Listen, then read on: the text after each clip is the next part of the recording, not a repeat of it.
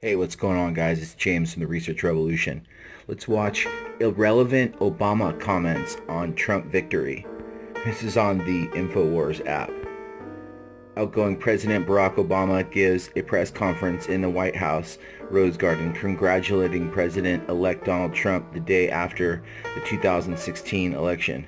I had a chance to talk to the President-elect Trump last night to congratulate him on winning the election, and I had a chance to invite him to come to the White House tomorrow to talk about making sure there is a successful transition between our presidencies. Here, let's watch this.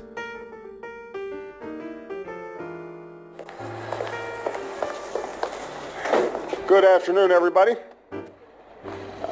Yesterday, before votes were tallied, I shot a video that some of you may have seen in which I said to the American people, regardless of which side you were on in the election, regardless of whether your candidate won or lost, the sun would come up in the morning.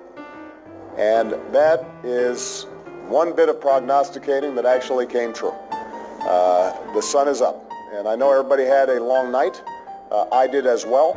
I had a chance to talk to President-elect Trump last night, about 3:30 in the morning, I think it was, to congratulate him on winning the election.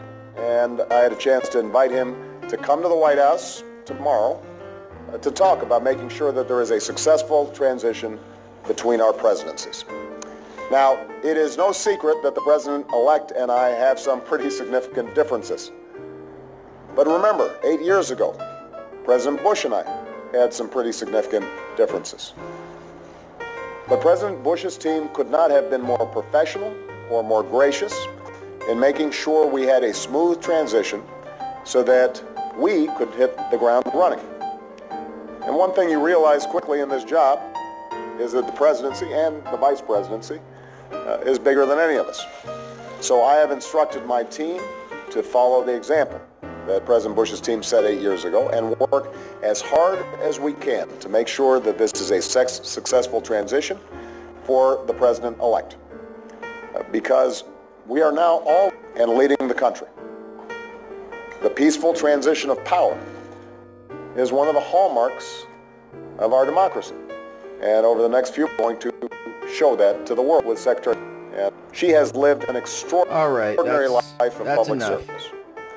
She was a great First Lady. She was an outstanding senator for the state of do you see how they're referencing? Do you see how they referenced a lot Bush of in there? Americans I don't think that was an accident.